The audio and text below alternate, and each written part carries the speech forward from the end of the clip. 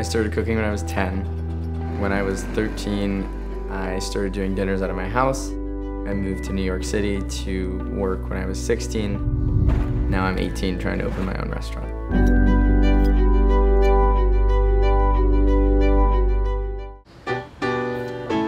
I was always a really artistic kid. I kind of saw cooking as like a new way to be creative and a new skill set to learn. So I first started doing these little dinners out of my house for like my mom's friends. Are these guys all the same price? Have a great day. You too. I think the hardest thing is separating myself from being the kid chef and from an actual career. Hold on, wait. Sorry, I got distracted by baby strawberries.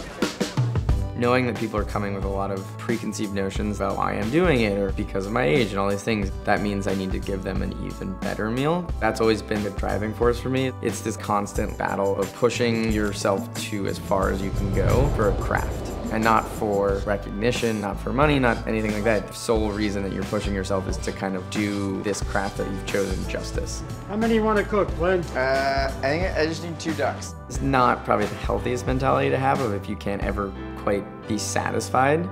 I'll work an 18-hour day and then I'll be like, I didn't do good enough. Tomorrow I'll work 20 hours. It's a dream / nightmare all together, but like it's exciting.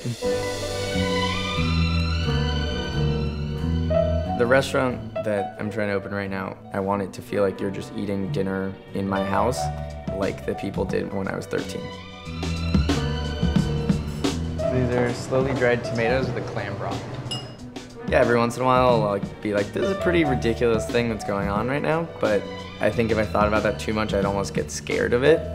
This is like everything that I've sort of dreamed about. Very few people get these opportunities. I can't just like give them up or like not do them justice.